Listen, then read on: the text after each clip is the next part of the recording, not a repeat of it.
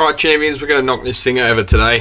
Not literally, it's Australian slang for finish something. Alright, so I've forgotten if I've checked the fuses on this one because it was a while back, so we'll check that. Looks intact. T1A, that's good. Check for continuity. It's good. So we're looking for a T2A on this one, and that it is. Continuity good. So we've double checked, we've re-hooked everything up and checked all the connections twice. I'll give it about 10% of the mains and we'll check that all the voltages are where they should be. Alright, so we've got no valves in there at the moment, we're just checking voltages. I'll flick that over to AC, we're turned on, we'll turn both the powers on and standby. See what we've got. So 4.4 volts AC, take that up to 24, that's what I like to do. 246, that's about what we have in the mains, but 10% of that. Alrighty, so we'll flick that back. Oh, we'll stay on AC for a minute, check the heaters. About what we'd expect, 370 millivolts, so 10 times that, 3.7, but it's unloaded, so when there's valves in there it'll be lower. Alright, over to DC with the transformer 51, so about 500 volts unloaded. Sounds good. So we'll go through and check that we've got bias supply 3.7. So we'll do what we always do and take that as far negative as we can for testing. So we'll try out all the JJs that it was presented with, and hopefully they're all sweet. JJ is my preferred 12AX7 at the moment, but like all valve manufacturers, that could change next week. All you need is a bad batch to get a bad taste in your mouth. And obviously we're not using the KT77s because they're cooked, so they can hang from the Christmas tree next Christmas as rock and roll ornaments. I wanted to make a string of them with the heaters lit up, just hanging from the window or something. But then I did the calculations of just how much power that would dissipate. I decided against it. Good way to start a fire. Alright, we've got some unobtainium valves. Match quarter EL34s. I stocked up a bit before the run happened on them. The old toilet paper syndrome. People that have no business hoarding valves, because they're not a service centre. They're just some dickhead in their garage that wants to gouge and capitalise at the expense of everyone else. So new JJs, it's going to have a full new set of JJs all around. Get rid of that paper dust. There's someone was saying, oh, you can't touch the glass on valves, you'll make it break. It's a halogen, you dickhead. Have you seen how hot halogens get? Like, these you can still touch them when they're running. Like, it's different, okay? Well, no problems with the tension of those sockets. ASMR.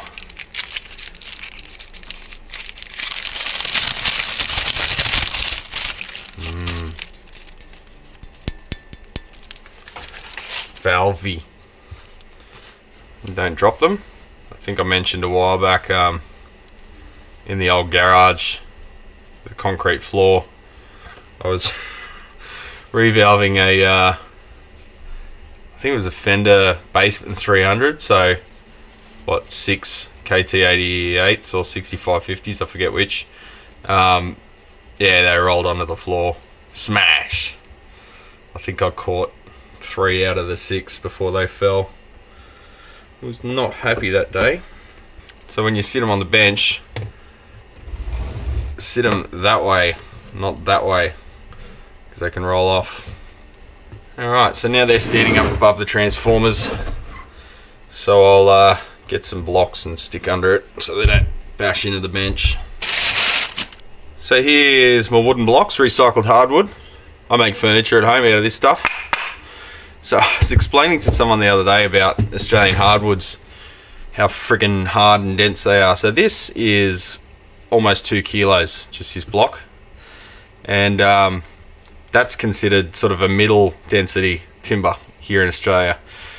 You can see the grain there, and super hard. And some of the timbers like Jarrah, they actually bring silica up from the ground, so when you cut them with just high-speed steel tools like planers, like, you can't hand plane this stuff. Just forget it. You just don't even try.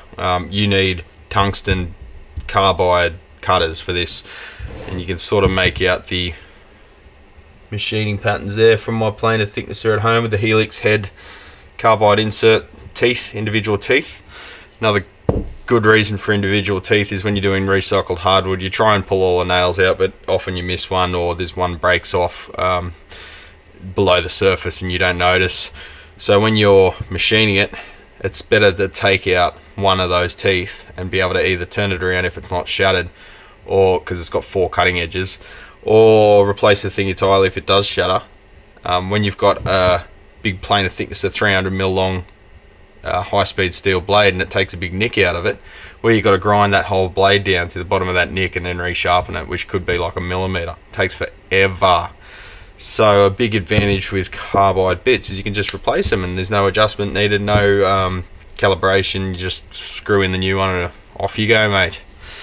So yeah, when I upgraded to that, yeah, it was a big improvement in the finish, and because it's helix head, it sort of slices at the timber. It doesn't just punch at it, so curly grain and stuff machines up a lot nicer and there's less sanding required.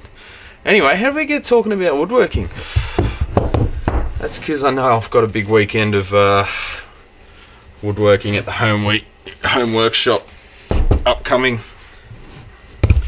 I don't know, do you guys want to see woodworking stuff as well? I tend to focus a lot on the electronic stuff just because it's easy to film, because everything's in the one spot. It's easy to show results. We can show stuff up close. When you're doing the woodworking stuff, you're sort of moving around a lot and maneuvering stuff around and changing the camera angle, and it's just a bit of a pain in the ass. So that's why I've had a pretty big bias on electronics here, whereas in reality Brad's Guitar Garage is about 50-50 guitar and woodworking stuff and then electronics. So I don't know, let me know if you want to see more of that. It might turn some people off, it might bring some new people in, whatever. Them's the breaks. Alright, so once again we're checking our resistance of the primaries of the output transformer, one on this side, one on that side. 16.4 and 17 ohms. Alright champions, it's go time. Bring it up on the Variac. Drawing 6 watts, 7 watts, 8 watts. Let's have a look at the AC voltage while we're going. 46 volts. 13, 15. We're up to 100 volts, 25 watts. So that's all looking good. We'll hear the relays click in a second. And there they go. And we're starting to get conduction on the outputs, and we'll start to hear the test tone. And there it bloody is. Ooh, crackling.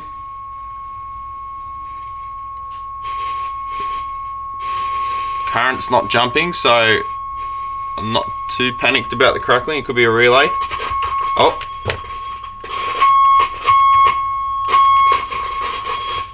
I think it's that clean crunch switch. Yeah, hasn't really cleaned up all that well, despite it being a clean switch. So I'll give that another few cleaning cycles. If that doesn't work, we'll have to look for a new switch. I'll see if I've got one floating around on that other board I've got up there. It's the long type. I'll zoom in a minute. Yeah, multiple poles. But anyway, 85 watts, and we're sitting at 182 volts AC. So I'm confident to give that the full mains Morse code.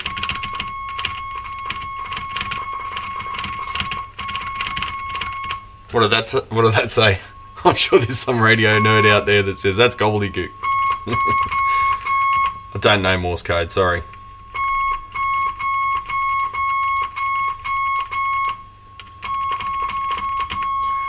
We'll give that a blast with compressed air too, see if that helps.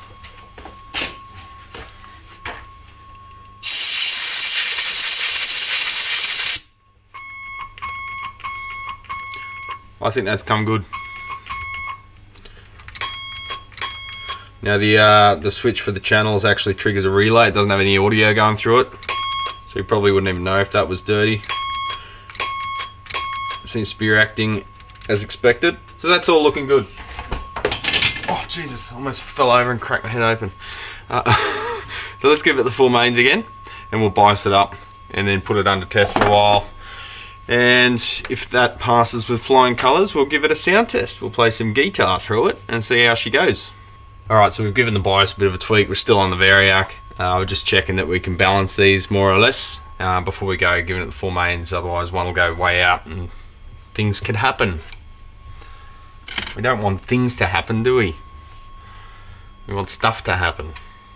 So before we take the variac off, let's just give it exactly 240 volts. We'll see where it sits there. Let's check the ripple.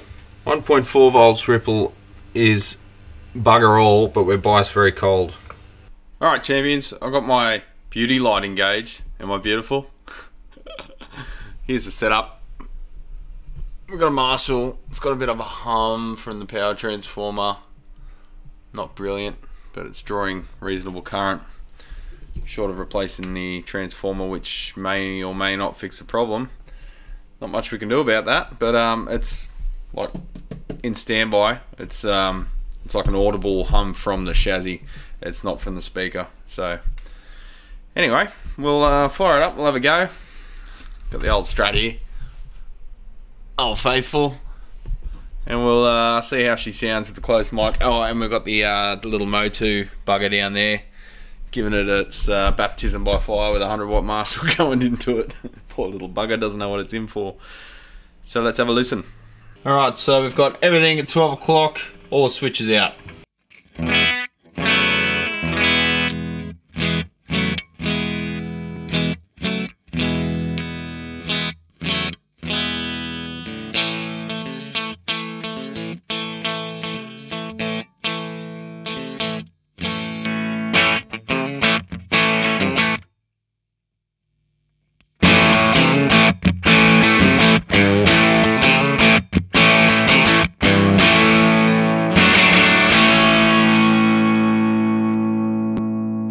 Alright, then we'll go into crunch mode.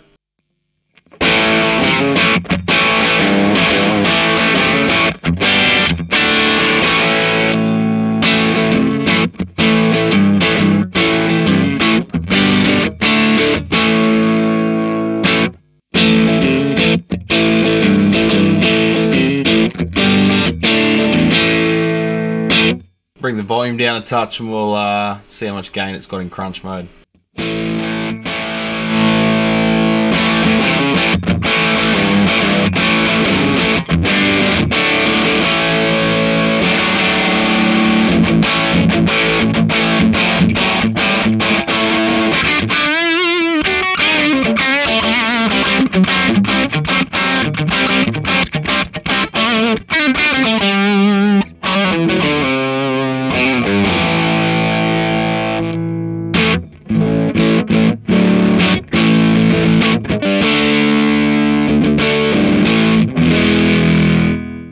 Alright, move to ultra gain channel.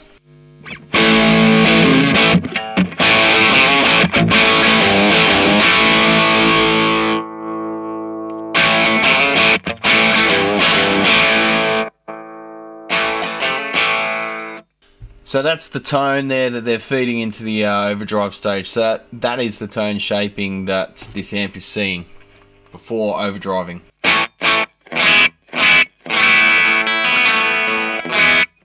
All the bottom end gone.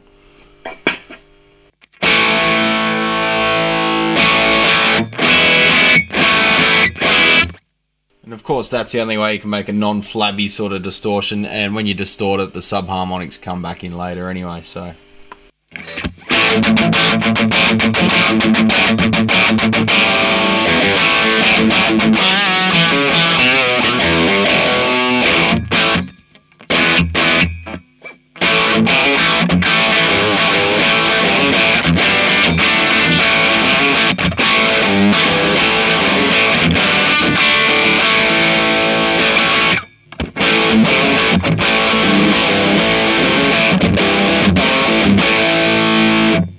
go in with a lead 2 switch.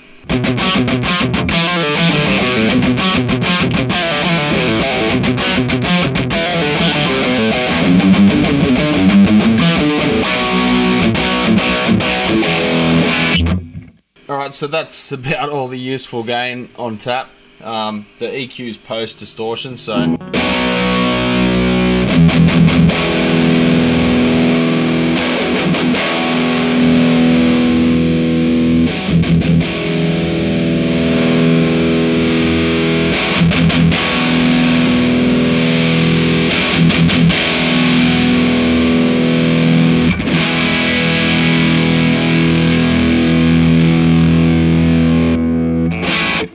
So you can get a pretty usable JCM800-ish sound with everything pretty much 12 o'clock. Tone shift out, gain about 12 o'clock gives you, on the lead one, gives you about the most amount of gain that an 800 has.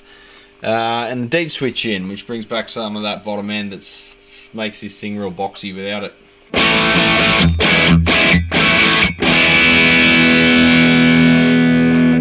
That feels like pretty close to an 800. It's not quite there, but it's about as close as this thing gets.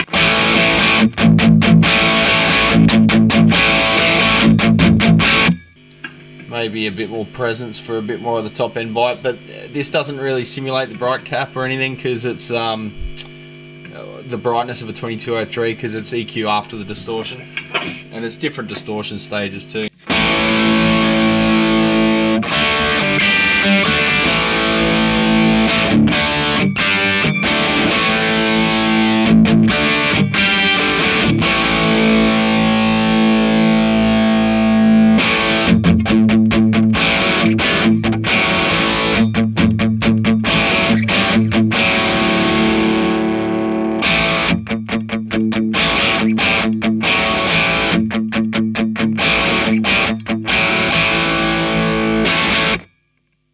So we'll go back to the clean channel and we'll just try out the reverb.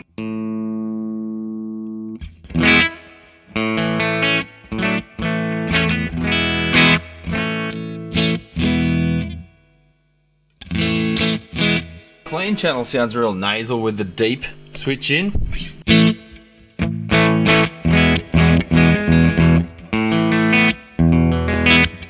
It just sounds a bit unnatural.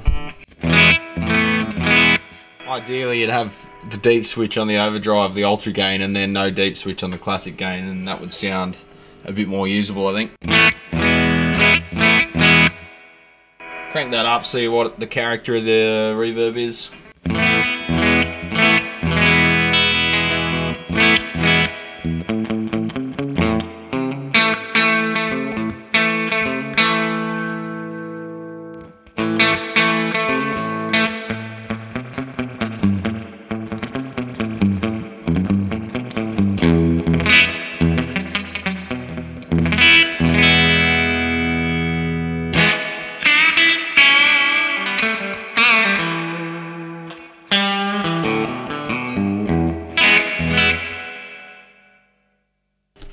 We'll try the reverb on the overdrive channel, although I think it's a waste of time.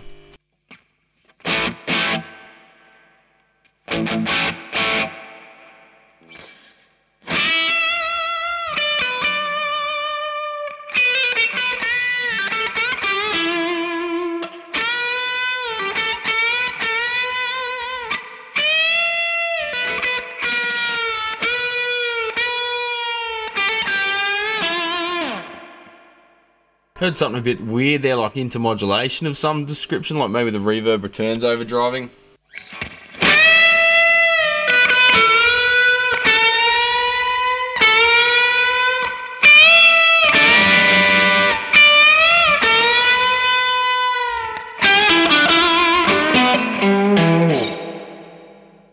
Like, what are you going to use that for, honestly? Alright, one last riff to see if Scotty's watching.